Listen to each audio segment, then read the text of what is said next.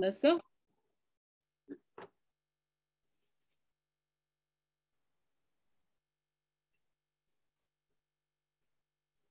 Hello, everyone. Anyone in the waiting room? We're letting anybody in? Just recording right now. Nobody's in the waiting room. All good.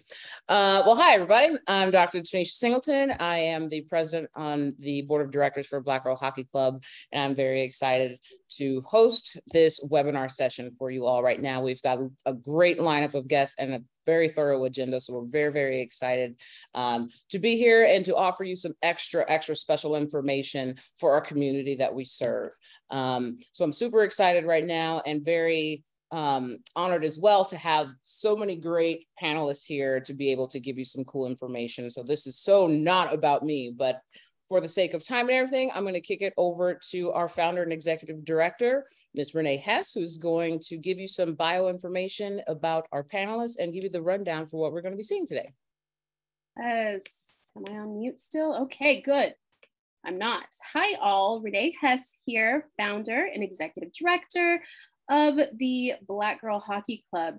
So I am really excited today to have this informative webinar with some of our BGHC allies and supporters here to talk about how to get into boarding school, how to stay in boarding school, and how to play hockey in boarding school. So I'm looking for my bios here and I can't find them. So I'm just going to go off my brain here. I'm going to start with Coach Mike Watson. Mike Watson is a BGHC volunteer. You see he's got his BGHC hoodie on right there, out of Columbus, Ohio. He works with the Columbus Ice Hockey Club, amongst other things. And you've got two boys in boarding school right now, Mike? Yeah, I have one graduate. He goes to school up in New Hampshire, and then I have one that's still there as a senior at Culver Military Academy. Yes, he's at Culver, and you know that means that the Watson family has gone through the boarding school process a couple of times and even helped some of our BGHC families learn more about the boarding school process. So I'm so excited that he is here. Thank you, Mike, for joining us today. We've also got Lisa Marshall. She's at Berkshire School, and she is now, you're the coach of the women's hockey team. You work in admissions. You wear multiple hats over there at Berkshire. So we are so glad you reached out to us. And really, we started talking about this idea together of having this lovely informative webinar session for our parents. And I'm really glad that you did, Lisa, because I think this is going to be very impactful for our students. So I'm really excited to have you as a BGHC co-conspirator. Lisa, thank you so much for being here. Thank you for having me. And last but not least, we've got Nikki Chambers. Nikki, you and I just met last week. But I am so glad that we did, because you work as the Dean of Diversity, Equity, and Inclusion and Belonging at Williston-Northampton School. Now, where is Williston-Northampton? So, hi everyone. Williston-Northampton is located in the Pioneer Valley of Western Massachusetts. And so I would probably say we're about a little over an hour from our friends over at the Berkshire School. Yeah, we just found out that Lisa and Nikki frequent the same bagel joint, and I think they just became best friends. So that's awesome. I'm so glad that you're here to join us, Nikki.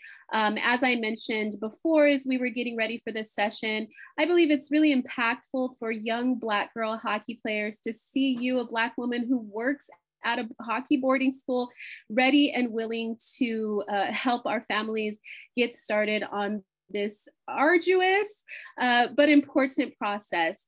And so I'm going to hand it over to you all, because we're trying to keep this short and sweet. Let's talk about boarding school. Sure, I can take a kind of the leaping off point and then jump in however that might make most sense.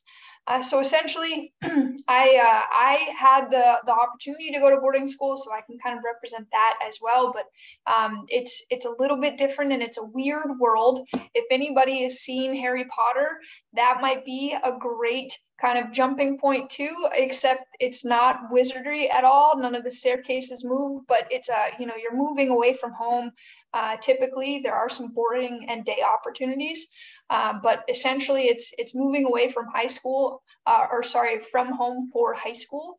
And it really is an opportunity to gain some independence, and maybe hockey can open that door. But what you get from it is so much more than that, from just interacting with people from all over the world, different backgrounds, and you name it. And so really sky's the limit. So anybody else? Yeah, I'm happy to chime in. Lisa, I thought, the way you kind of described boarding school being so much more, right? I think boarding schools are such a wonderful environment for students to be both scholars and athletes. And the way that boarding schools structure their time, you have ample time to be devoted to your academics and also really be devoted to hockey or whatever sport that you choose to play at boarding school. And I think that boarding schools really provide a place for students to take risks in a way that provides ample support as students are taking those risks. So as you mentioned, Lisa, I also love that you said, like, it's kind of like unlike any world you've been to before. I never went to boarding school.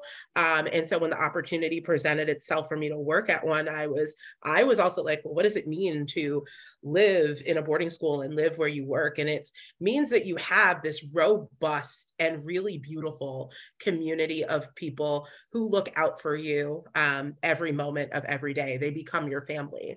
And even when you don't think people are looking out for you, they're checking in on you. They're making sure that you're getting your homework done. They're making sure they're supporting you as you're on the ice, when you're off the ice. So it's a really comprehensive environment for students to learn and play in. I'll just dive in from a parent perspective, and kind of talk about, all the things that Lisa and Nikki have said are right. Like, and I'll tell you as a parent, totally exceeded my expectations, right? And it's not like I had any expectations, because I never thought as a parent, like many of you, that was an opportunity that would be available to my child, right? And because they had this burning interest in hockey, they were kind of talented at it, but they were also good students. It opened up this door, and it really allowed them to step outside of their comfort zones and really set them on a path that, it's almost like, like I always say with kids, that they continue to cease to amaze me. And the boarding school environment is exactly that. It actually compounds what they bring in the front door. But as parents, one of the things that I learned is there's a level of support that we have to give that is different than the support that we give when the kids are going to school, in the communities in which they live. They're coming home and sleeping in your house, right? So as a parent, you have to evolve as your child is evolving too as well. And for me, if you're able to do that, then you're really opening for your child a world that will be a wonderful opportunity for them to, fill with, networks and families and friends that lifelong friends, right? Lifelong friends, right? And that's really what we hope for any endeavor that our kids have. To kind of continue with what Mike was sharing, and and almost what Renee was sharing too, of the many hats that people who work at boarding schools, most of us live at boarding school as well. So I'm actually zooming in from a dorm. I live in a dorm apartment. I'm a dorm head. And so I'm one of those people who every week I'm on duty at least one night a week, and I check in 36 girls that go to school here. I make sure that they're doing their homework and they're going to sleep. And one of those kind of integral support systems, there are, obviously coaches, teachers, advisors, and it's something that I truly believe that when a child goes to boarding school, there isn't another moment in their life where more people are invested and care about their success and their happiness as well. So it's really a special kind of recipe. And you get so much time back in your life because you can walk to everything. Just think of all the time that you're spending in the car going to this practice, back to school, and doing all the homework in the car too. I don't miss those days, but so much of it is you just walk. Many of these places have just incredible facilities where you have immediate access to resources and people alike. Prior to working at a boarding school, I worked in undergraduate admissions. And so I was an admissions officer for the better part of 8 years. And something that has come to amaze me that I've learned being on campus, observing students kind of navigate their daily lives at a boarding school, is how much this experience really prepares them for the realities of being an undergraduate student. Students at boarding school learn to structure their time in really important ways. And then they're also learning life skills like how to do your laundry, making sure that you're going to bed on time, that you're waking up on your own. And those may seem like skills that feel kind of mundane, but part of watching students adapt to their freshman years at college, you watch them kind of learn to do their laundry and learn to get up on time for class, and seeing how they're learning to manage their schedule. And boarding school students really walk away with those skills by the time that they graduate. So you really walk into your undergraduate career a step ahead of the rest of the crowd. Lisa, Nikki, I can jump in on that because I think you bring up a great point. By the time my son went to college, it's amazing. Drop off literally was like, okay, see you later. Right. There was, because you had already been through that as a parent, right? You've been dropping your kid off for 4 years as a parent. So this is just the next journey. And then all around you, you're seeing people bring all types of furniture, and you're thinking as a parent, you're like, why are you doing that? You have to move that out. You can't fly your kid back and forth with that futon sofa, that's just sticking up in the room. But you're so right. By the time they get to college, not only are they prepared, they're also prepared to advocate for themselves as well. Because that's one of the things in the boarding school environment that is heavily stressed is your child becomes an advocate for themselves, right? And so they know how to take advantage of the services. They know how to seek out that counseling from adults, all those things that, kids have to learn, when they go to college. The kids that are in a boarding school environment, they've already been through that process. Mike, you saying that really brought up before I came back to work in boarding schools, I was actually coaching college hockey. And so we had students come from all different kinds of hockey programs and the prep school kids. It was so amazing to watch them when we would get the hockey schedule and maybe we'd be leaving early on a Thursday for a Friday, Saturday road trip or something. The kids who'd gone to boarding school before we had to tell them had already reached out to their professors and said, hey, I'm going to be missing these 3 days in the next semester. Can we be on top of it? I'm communicating now. And it's like the kids coming from other kind of schooling hadn't even thought about it. So the advocacy is really kind of prevalent in all areas of life, I think. I completely agree, Lisa. And I feel like we're harping on this a lot, but I think it's really important, right? Because when you're going through the experience of boarding schools, you might be thinking about how does this kind of translate to the world beyond boarding school? Because boarding schools can be such a bubble, which I think is a great thing. But when you're in college and you're thinking how do I work smarter, not harder? I have all of these classes. How do I manage my schedule? Our students really leave with all of those skills. They know how to talk to an advisor. They know how to advocate for themselves when they're talking to a professor, and they need extra support.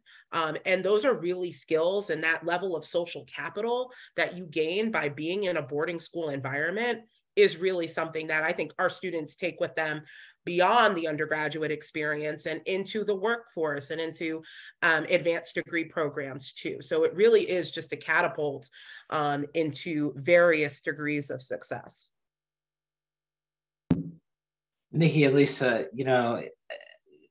your words so resonate with me so much because I think when I first started looking at boarding schools for my kids and so much I didn't know, maybe, you know, we can transition at this point and really talk about kind of that boarding school, that process, right? That process starting with, okay, what school is right for my child, and talk through admissions and things like that, because that was the piece where I really swirled as a parent because I didn't have anybody to really guide me. Mm. I'm happy to jump in there from a couple different perspectives. When my family and I, when we went through the process, it was essentially, I'm originally from Virginia, and we had a coach that said, hey, this school needs a goalie. Maybe you should look. And I looked at one school and was like, great, if I get in, I'll go. Okay, no, you should like make a list and really do some research. There are a couple of different avenues. So one thing is like, there are schools called New England, like NEPSAC, so it's New England Prep School Athletic Conference. There are 53 schools that offer girls hockey. And then there are other academies, some that you might have heard of are like Shattuck St. Mary's, BK, Selects in Rochester, and then some independent like Culver and things like that. So there are a lot of different options geographically, location-wise, things like that too. Where, you know, they all have different models. So you can, there truly is a school out there for everyone. It's just, I really recommend looking at a lot of different things and create some pros and cons. You may not know what you need or want, but a lot of it is like going and visiting these schools and setting up appointments. And so just like a brief timeline for NEPSAC schools is that you visit in the fall and the winter of the year preceding. So say if you're in 8th grade now and you want to go for 9th grade, now's the time you're looking and visiting and things like that. You'd book a visit where essentially you'd have most places like a student-led tour guide around campus, and then an interview with an admission officer. So about 2 hours or so for each visit. And then you can, you know, watch practices or interact with different kids on campus. Applications are then due January 15th, and it's kind of a robust process of all these different things. It's almost like applying to college. And then March 10th is when most schools will share the school decision, whether it's you're in or not, or waitlist. And then families typically have a month to decide where their child wants to go to school. That was a lot, but that's kind of the gist of things in 20 seconds.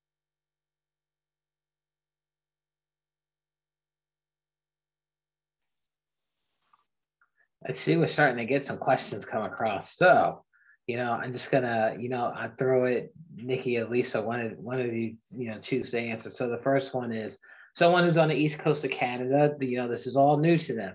Have they even start to find out about what schools are out there? Also, finances are a real concern. So maybe let's talk about, okay, the initial research, and then also talk about, you know, the financial aid process too as well. So Nikki, I'll throw it to you. You can start.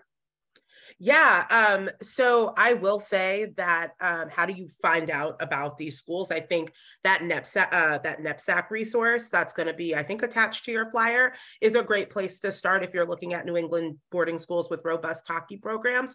That's a really great place to start. And I would also recommend talking to directors of financial aid because a common misnomer is that boarding schools take only rich students, and that's not true. We have robust financial aid offerings. And, you know, sometimes, you know, maybe you'll get the whole thing covered based on your family's need. You might get part of it covered that makes this actually affordable. And we also know that families will apply to boarding schools and may have to say the defining factor of which that will decide where my child goes is going to be based on cost as well. But, you know, don't let the sticker price deter you from applying because many schools have a lot of financial aid to offer its students.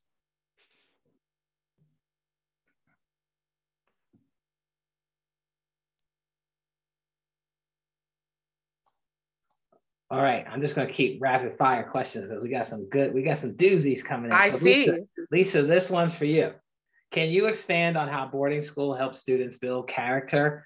You know, with many parents, you know, their child's time at home being reduced, is there a concern from parents that they're losing the opportunity to raise, coach, and influence their child?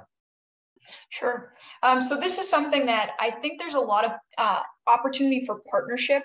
And for if anyone who might have teenagers at home, I really could identify with this and then see it now that I'm a coach and an advisor and a dorm parent too, is that often I'll get a parent who will reach out to me and be like, can you just say this to my child because they're not listening, but if you say it, they will.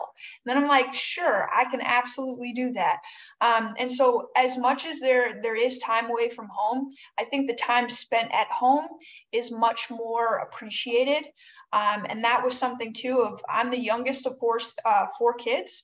And so when I went back home for those major breaks, like Thanksgiving or winter break or spring break, I felt that time at home was actually better spent. We didn't bicker. And I think I did listen to my parents a bit better as well. But there's like deliberate programming at a lot of these schools too. Like, for example, at Berkshire, we do have For Life programming every other Saturday and then throughout the week as well, with different speakers that come in that really like try to educate the whole person as opposed to just a student in one specific class. So there's space given to have a lot of challenging conversations and really challenge each person to live and to grow. Yeah, I'll jump in on this one, being a parent, right? Too.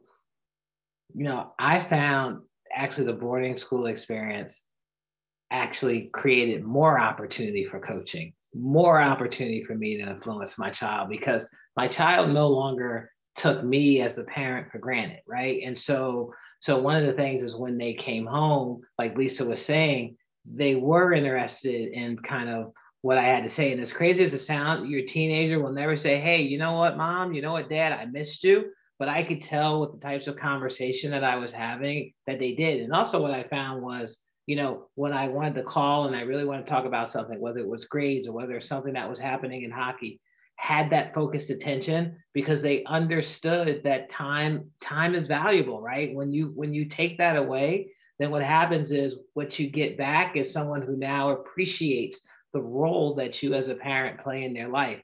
And the reason why I said it's additive is because you also now have adults that they respect in their school environment that can hammer home some messages that just don't land well because they're coming from dad and they're coming from mom. Yeah, Mike, I was definitely going to say absence makes the heart grow fonder. And that sentiment is no more like greatly expressed when you see students who are dropped off, during, the beginning of the school year, and watching them kind of forge their independence. And no one's saying there won't be challenges along the road, but I think that's the value of boarding school, is that there is so much support. I imagine that Lisa is one of at least 4 or 5 dorm parents in 5 dorm parents, right?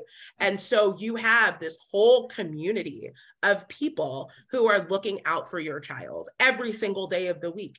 And those people talk, right? They have regular meetings where they're making sure that everyone is getting the support that they need. And we often will call in parents because we need your partnership, frankly, right?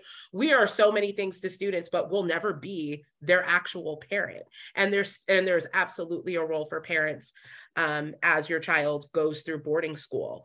But what you have is just teachers, coaches, advisors, dorm parents, residential staff, and even thinking about the people on these campuses that are technically quote unquote invisible, dining hall staff who knows, the dietary needs of your kids, and, physical plant and housekeeping who know your kids by name. Like, this is very much a community where you have so many eyes on your child. So if anything, calling in the parent is in addition to that partnership. And for the students on the call, you may not believe me, but it's like if you were to go to the grocery store right now with your parent and you saw one of your teachers in the grocery store, you'd be like, oh my gosh, we need to go to the other aisle. Like, we got to go. Boarding school absolutely flips that narrative, where like you can go into the dining hall and I'm sitting there eating dinner, and then you're like, hey, Miss Marshall, I actually forgot to ask you this earlier. How about this? Or like people are in there with their kids. And so it really kind of makes access much easier in a way that you don't realize it's happening, but it's a lot different than what you might be used to now.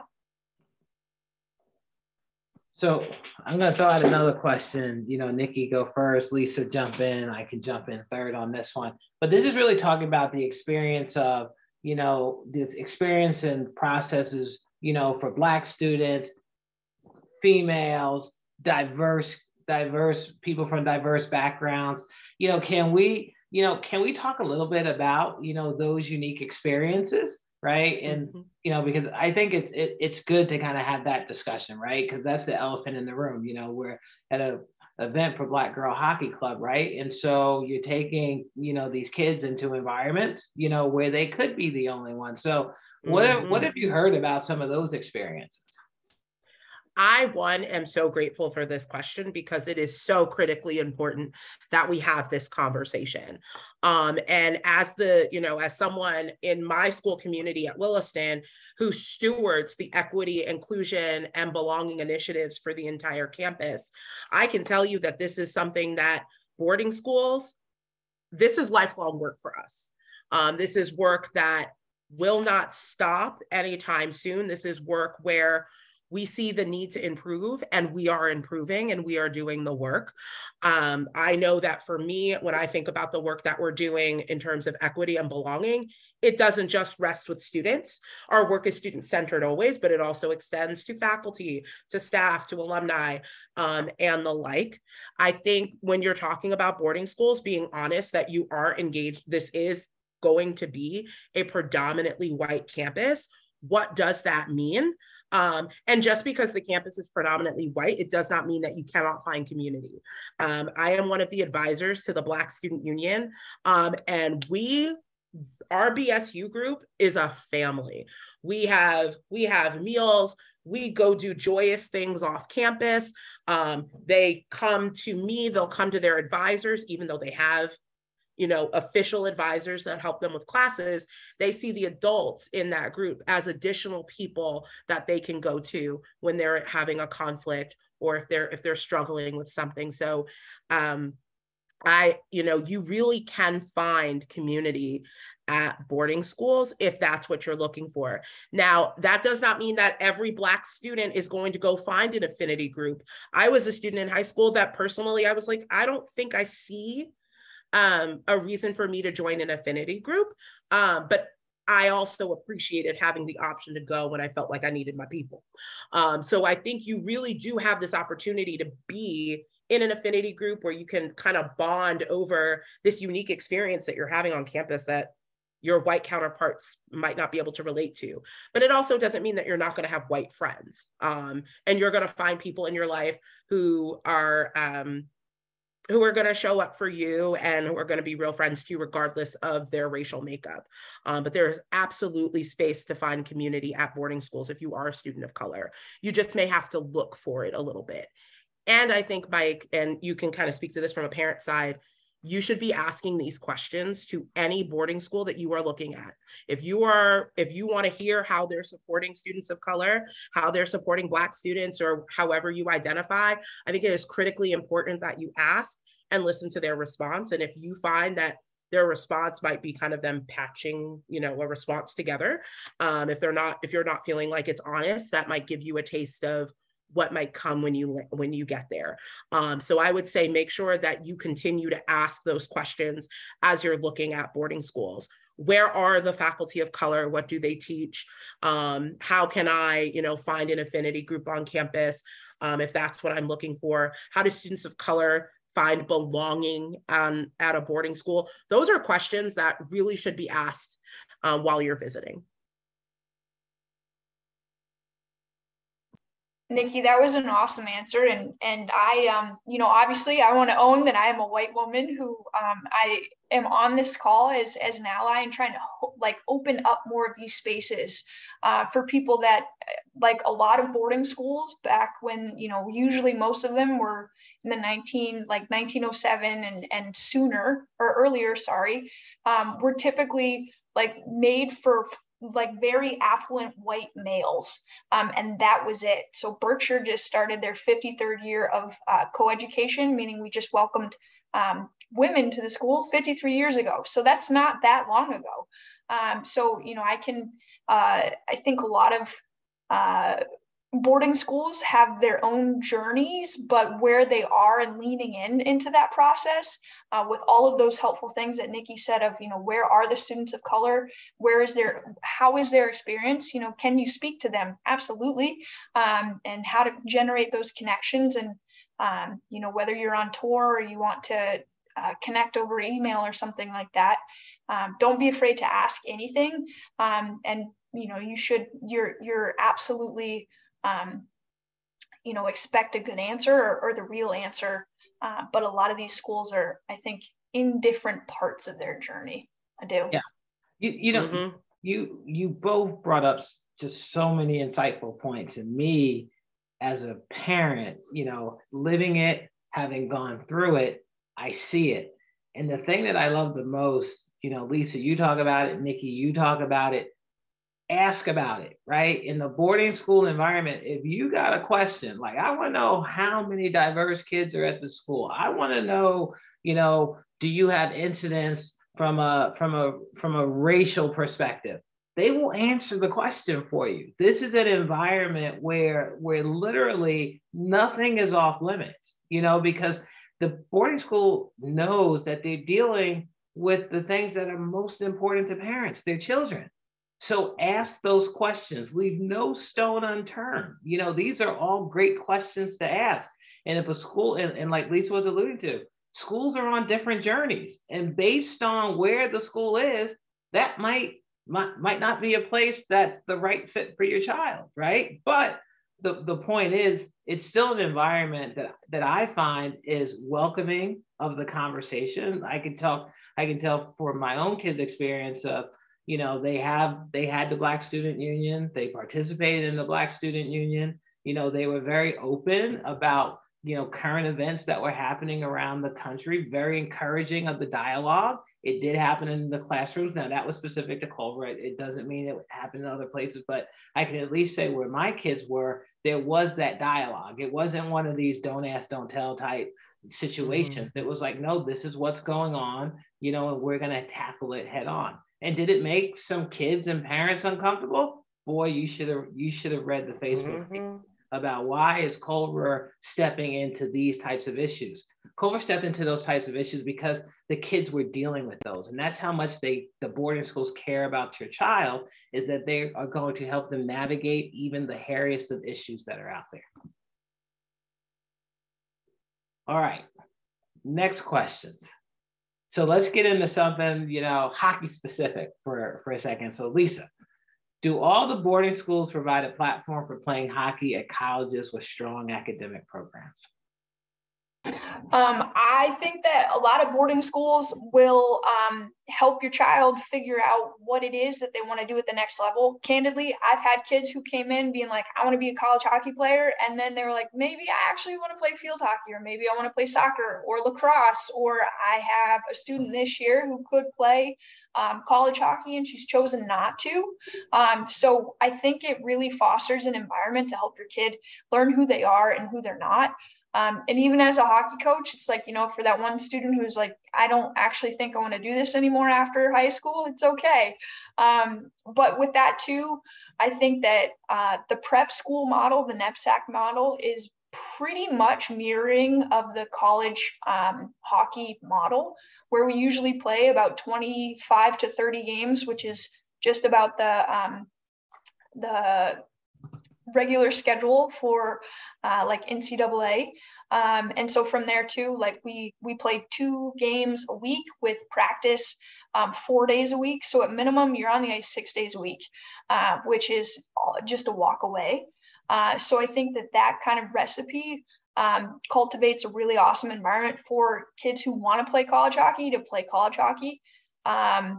In my time as a prep coach, this is now year 6.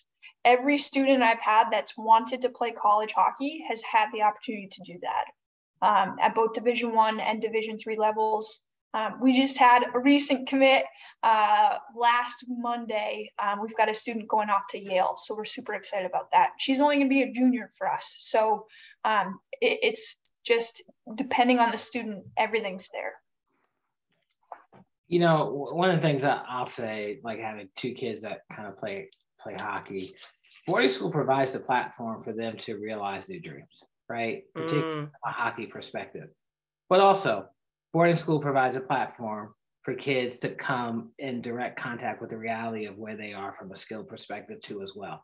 In some situations, you have the best of the best, right? And so, you know, you have to take that into account, you know, because if you're used to a child who's the top player getting all the ice time, when you go into a boarding school environment, particularly at the schools that actively recruit players, you're going to be on a team that has a lot of best of the best. And then they're into another competitive situation.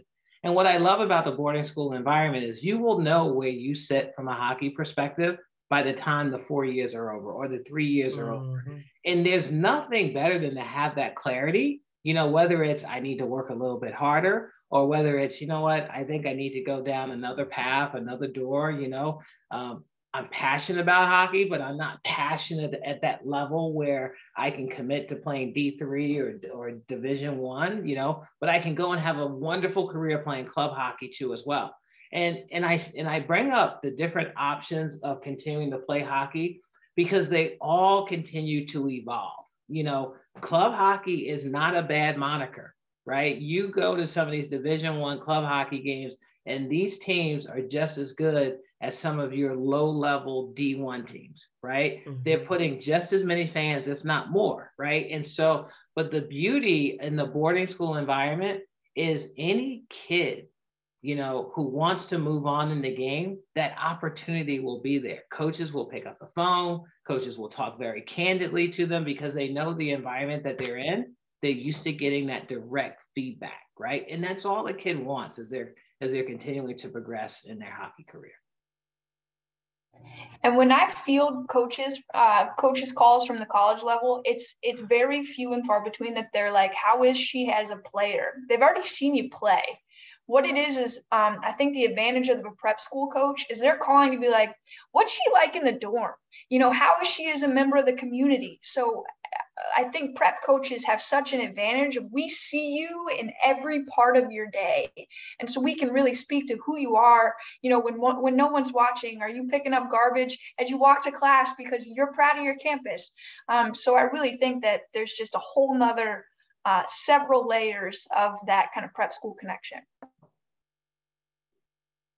You know, and Lisa, one thing, and Nikki, you can attest for this too as well. One thing that I took for granted, you know, when I thought of kind of this boarding school and sending my kids away is the questions that are answered in their favor because they do attend boarding school. You know, so you have schools that are looking at them to say, well, Mike's been living on his own for the past 4 years. So I know they're going to know how to, you know, acclimate and work well in this environment, right? And so, and then you just add the academic rigor in the hockey on top of that, or any other sport. Now you have somebody who also knows how to manage their time, who knows how to juggle multiple things. And that really resonates with the coaches.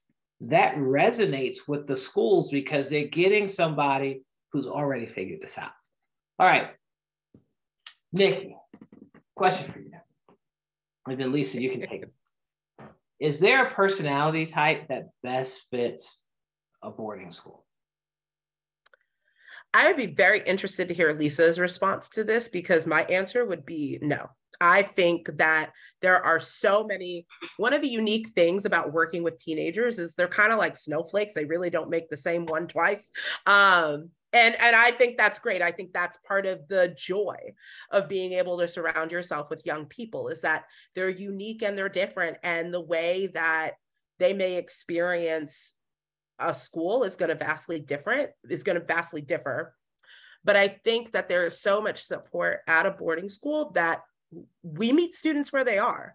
And so, you know, seeing as it's nearing the end of September, it's early autumn, You know, we've seen students experience, you know, homesickness for a new 9th grader who's just moved into campus and they've never seen a place like Williston before. And it's drastically different than anything they've ever known.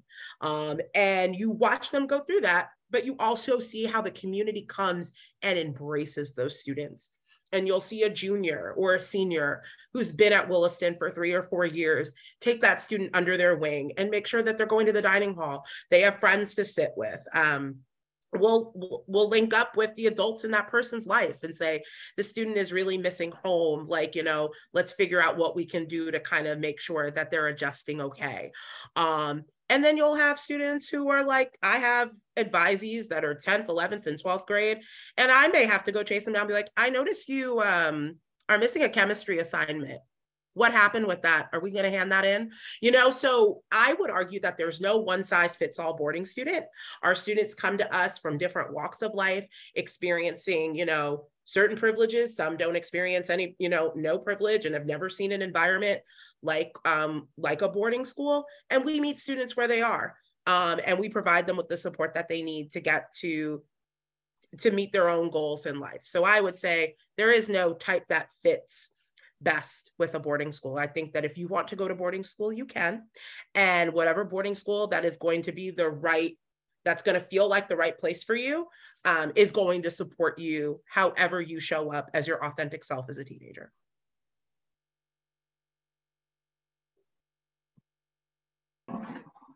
I completely agree, Nikki. And as you were speaking, every example I was like, oh, I've seen this kid. I got that kid. I know what kid you're talking about. But I do think beyond like personality, it's just like a desire to want to be there is really important. You know, at any point of the process, if you're exploring it and you're just like so gung-ho, you can feel nerves and like, I don't know, this is new, that's normal. But if there's a little part of you that's like, I think I'd rather just stay home, that's okay too. You can learn that throughout the process. But I think just really wanting to be a part of something bigger than yourself and like be in a community with other like-minded peers and kind of you're all doing your own thing, but you're all doing it together. That's super important. Mm-hmm. Yeah, as a parent who has 2 kids, 2 totally different personalities, I would never in a million years thought my youngest child would have gone to boarding school. In a million years. But not only did they go, but they excelled, which totally exceeded my expectations. So Nikki and Lisa, getting back to your point, like there isn't a certain personality type. But what I will say is there is a point where the kid has to say, you know what, I want to be there. I want to give this a try, right? And that to me trumps even the personality type is, does the kid want to be in an environment like that? Because if they want to do that, that's what's going to power them when they get homesick. That's what's going to power them when hockey gets difficult. That's what's going to power them when academics get difficult is, no, I wanted to be here. So Lisa, for you, let's talk about hockey specifically. What are the practice game schedules like for girls hockey at boarding school? And let's talk about the cost. So you throw in the cost into this answer too as well. Sure. So some of the things like the cost of there's a cost of the school and a lot of the associated costs. Like for example, if you're to play hockey at a prep school, and every school is going to have a different answer, so you should definitely ask. Money's important. I know it's a whole vulnerability, but you know what? Like you should ask. You need to be informed. And so that's something at Berkshire, when a kid plays a sport, anytime they go to a game, we travel by bus, depending on the distance. It depends on the type of bus. It's either coaches are driving, or if it's over an hour, we have a coach bus. All of that is covered by the school. If we miss dinner on the way home, all of those meals, that's covered by the school. That's not coming out of the family's pocket at all. That's included with tuition. We do have a one-time cost where if students are coming into the hockey team, what I do as a coach is that there are 3 things every kid on the hockey team needs. And it's like a quarter zip, this one actually, a hoodie and a jacket. And we keep it the same every year so that it's $246. on the nose, but then it's only a one-time purchase. Families know going into the school year that's an expectation coming up in the winter. Skate sharpening is free. All ice is free. The schedule, we're super lucky. And I know Williston's ice was down all summer too, where we have open ice from 6 in the fall. So the second week of school, 6 a.m. to 8 a.m. every morning, 6 to 8 p.m. every evening as well. You can be on the ice for like 20 something hours a week. I don't recommend it. That is too much. But that's just in the fall. And then once the winter happens, as I mentioned before, we have practice Monday, Tuesday, game on a Wednesday, Thursday, Friday, game on a Saturday. And then there's open ice on Sunday as well. And like Thursday mornings, like it's, you will not want to skate every time there's ice offered, because it's just, it's that much, which is just such a blessing. The other thing that I wanted to add about the schedule is that the NEPSAC athletic directors are in conversation. So we have, our schedules are very similar in the sense that we all have game days on Wednesday afternoons. So you're not missing class or instruction time to go pursue those, or they'll be on the weekend. And again, not interfering with your academic responsibilities. Yeah. So what I'm hearing is, and I'll tell you, with kids at an independent board, so the schedule is very similar. You usually hit the ice, every day to the point in your open period, because the ranks are usually open, especially as the season approaches. But that's one of the advantages of being at boarding school. The coaches and the adults on campus trust the students, right? So, not all of these sessions are monitored. The kids go out, they skate, they go, and then they go back to class. But I think the big thing is, and Lisa, you're right, because there's a point where even Mike is like, I've skated enough, right?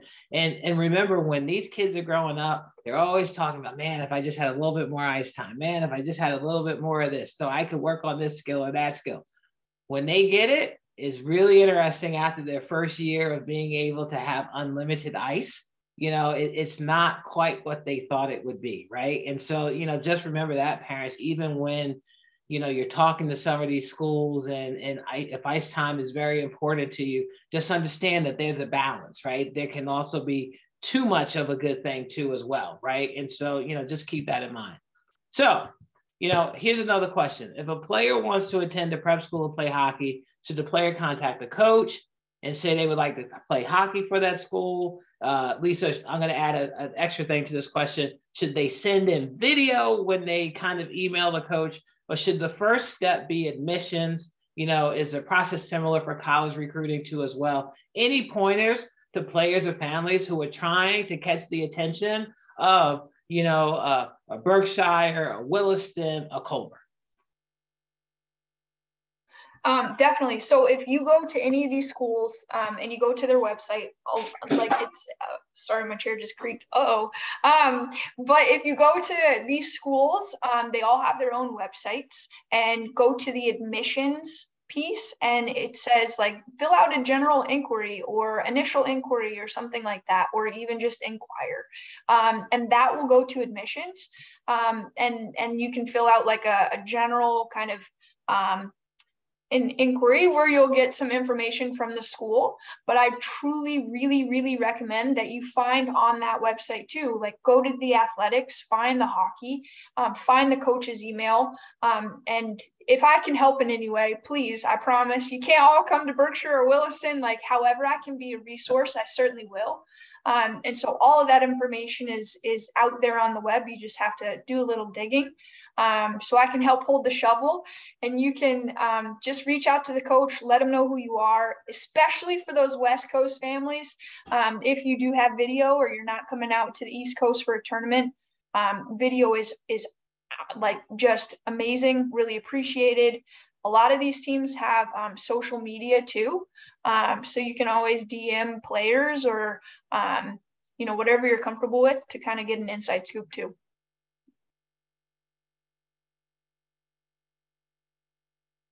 Cool. All right. The only other thing I would kind of add to that piece, Lisa, is, you know, the responsibility on the player to, you know, work the hardest, do their best, you know, be consistent, right? Because that's what's going to catch the attention, you know, of the prep schools, right? Because they go to all the big tournaments, they go to all the USA Hockey Mid-Am things, right? And they're constantly looking at the kids that stand out. And what's really good about it is, if you're doing that and you have a conversation in the email with the coach when they are at those events, they'll seek you out. They'll come watch your games, you know, and then if you do well, they'll pull you to the side. Or what'll happen is, and I've heard of cases where, you know, the event happens and then that Monday or Tuesday, an email comes in from the coach that says, hey, you know, got a chance to watch you. I really liked how you played. Would love for you to come to campus and meet with admissions and meet with the coaching staff so we could talk about, you know, whether Williston or Berkshire or Culver are a fit for you, right? So hopefully that answers that question. Nikki, for you, flexibility for students to play other sports. Oh, absolutely. So we have ice hockey players who are playing field hockey in the fall and maybe another sport in the spring, because just the way that our calendar works out, our kids are able to really engage and play other sports and not just focus on hockey. We also have students who choose to focus on just ice hockey, and that is fine too. But I think one of the benefits of going to a boarding school is that you do get to try things that you may have never heard of before. And so I think our scheduling really allows for our students to deeply get involved with things that they're passionate about, that they're interested in, but also really provide space for students to try new things. I think that's kind of the point of boarding school, is to kind of expand yourself and stretch yourself and kind of put yourself in different activities and in different experiences, so that you can be your best self.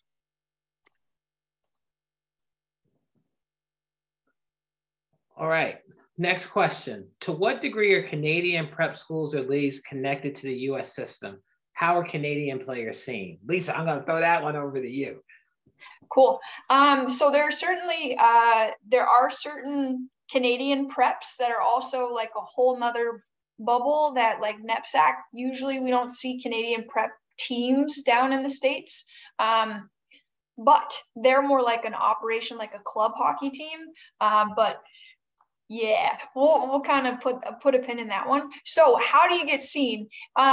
Really, it's this advocacy program of like really getting in touch with these coaches and letting them know. And I can't emphasize what Mike said earlier too. It's got to come from the student, where, you know, if someone's going to email me, like I need to hear from the student, definitely like copy your parents 100%. I know not all 13, 14-year-old kids have their Gmail ready to rock, but that email, like I can tell if a parent has written it versus the student. And this process, you're the one who's living it. So whether you're Canadian, I've had players from Czech, France, Canada, like you name it, as long as you're the one advocating, and this is something you really want, doesn't matter where you're from, we'll figure it out.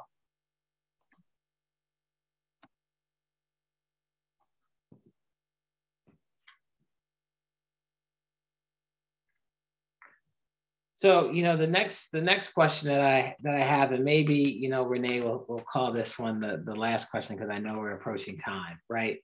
Is there any other advice?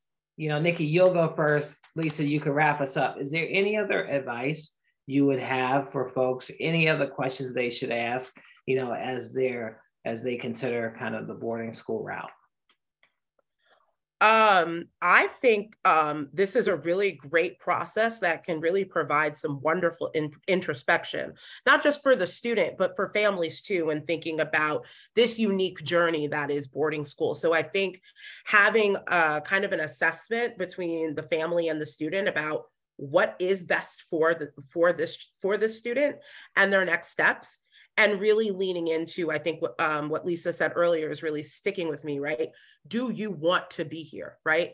And so letting that guide you. So like guiding this process based on what sort of outcomes you as a student want to have after your 4 years. Is it an opportunity to pursue an internship? Is it an opportunity to, really study STEM vigorously? Is it an opportunity to be able to be both a scholar and an athlete? Are you looking at a school that's going to provide you with wonderful college options? I think this is a really great opportunity to get in lockstep about what you want and making sure that you are asking those questions to those admission officers. And to be honest, admission offices are and should be prepared to answer any question that you have about their school community. It is what they do. And also, don't be afraid to ask for contact information. If you want to talk to a Black identifying student on our campus, you can ask for that. If you want to talk to a Black identifying faculty member, you can ask for that. If you want to speak to any student, if you want to speak to a student who's playing ice hockey, and it doesn't matter what their racial makeup is, you can ask for that. So I would say, making sure that any question you have that is on your mind gets asked. And oftentimes the way in which people respond to your questions will give you all the information that you need.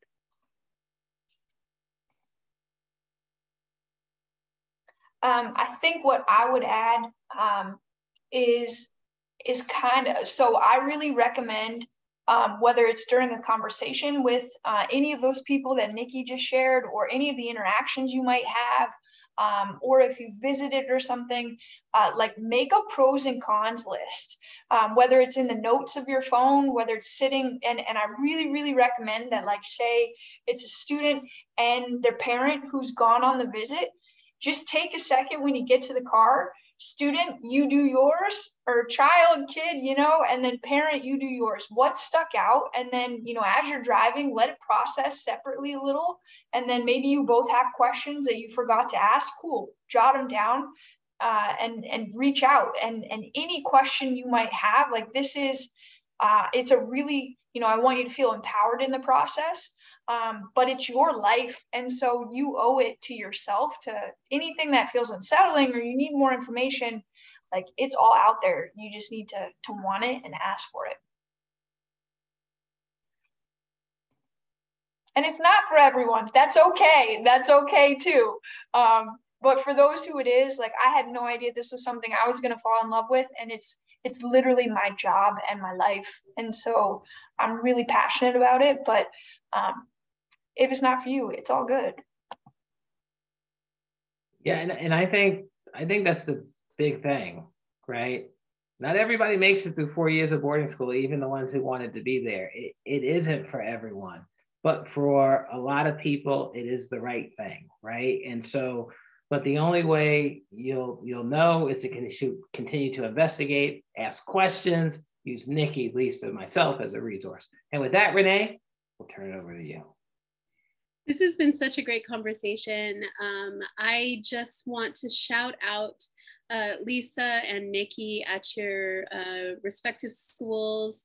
If you all are thinking about boarding school, check out Williston-Northampton and Berkshire, because they have some amazing programs there. Some amazing hockey is being played there. And also, we don't want to forget Culver, that has been so good to the Watson family and has really stepped up. I think we even have a BGHC scholarship alumnus heading, or actually she's in her first month of being a boarding school student at Culver. So it's a really exciting time for us. And we're so glad to be able to have this conversation with you, Nikki, Lisa, and Mike.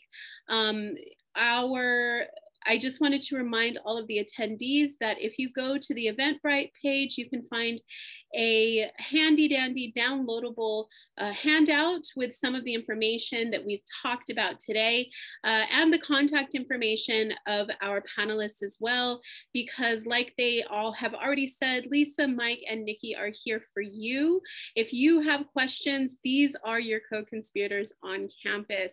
So please do reach out. And if you don't remember after you click off this call how to get in touch with them, shoot Black Girl Hockey Club an email. We'll be happy to connect you. That's what we're here for. We're building community. We're building spaces for racialized young women to play hockey as long as they want to. That's what it's all about. So thank you all for joining us. We will be having our second session here in about 2 hours. It'll be pretty much the same thing, but obviously not the same thing because we kind of went off on some tangents. We had some really good questions.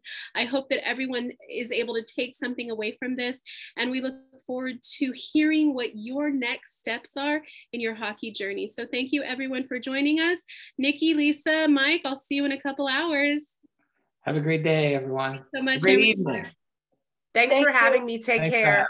Thanks so much, guys. Bye-bye. Bye.